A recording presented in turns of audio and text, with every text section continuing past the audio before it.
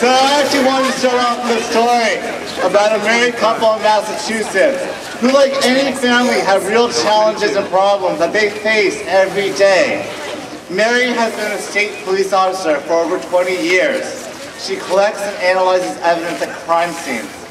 Her wife, Kathy, stays at home to take care of the two sons. She's on her PTA executive board and helps coordinate the book fairs to help raise money for their school. However, even though Mary risks her life and safety to protect her community, Kathy doesn't have the same security and peace of mind that other officer spouses have, who are guaranteed survivor benefits should something tragic happen to their spouses on the job. Why? Because Kathy and Mary are a same-sex couple, and the federal government refuses to recognize their marriage. Even though Kathy needs to receive her health insurance through Mary's employer, in order to stay home to take care of the kids, they would have to pay additional taxes for that spousal health insurance for Kathy to start working again, even though Mary's straight co-workers don't. Why? Because the federal government pretends that Mary and Kathy aren't married, but rather legal strangers instead. And even though Mary and Kathy, like any other family, could use every extra dime to save for emergencies or for their son's college funds, they have to pay extra taxes every year because they can't file their federal taxes jointly. Married neighbors can. Why?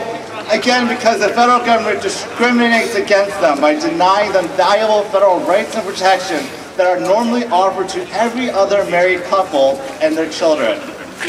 This federal law called DOMA excludes legally married same-sex couples from the biggest program that our federal government offers to support and protect families.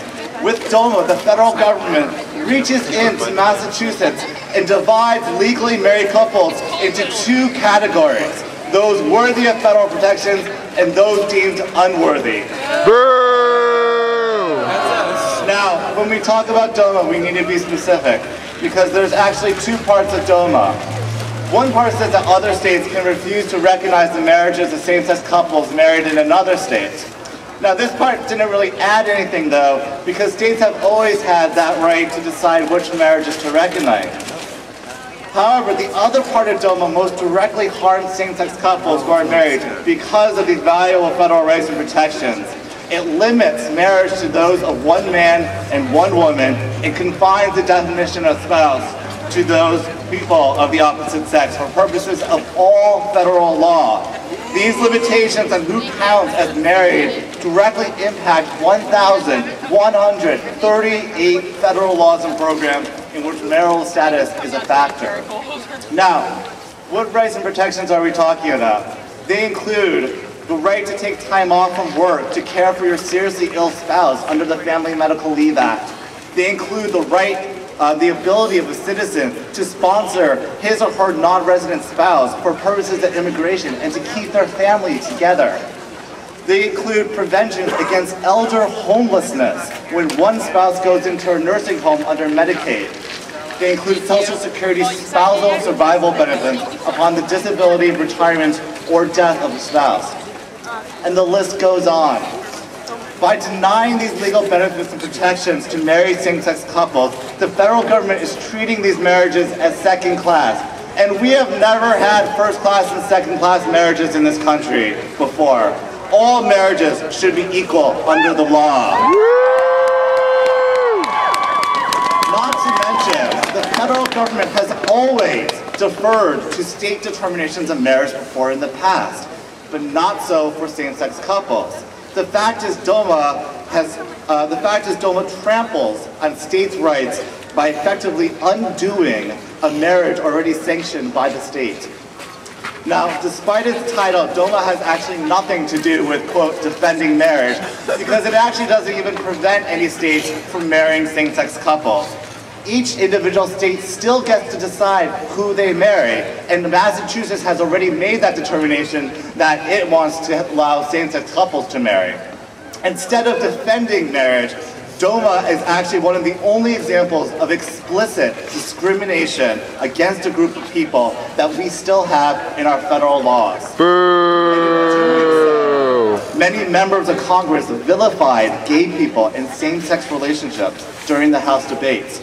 For example, former Representative Bob Barr, who authored DOMA as a freshman legislator, argued in the House debates, quote, "The very foundations of our society are in danger of being burned. The flames of hedonism, the flames of narcissism, the flames of self-centered morality are licking at the very foundations of our society, the family unit."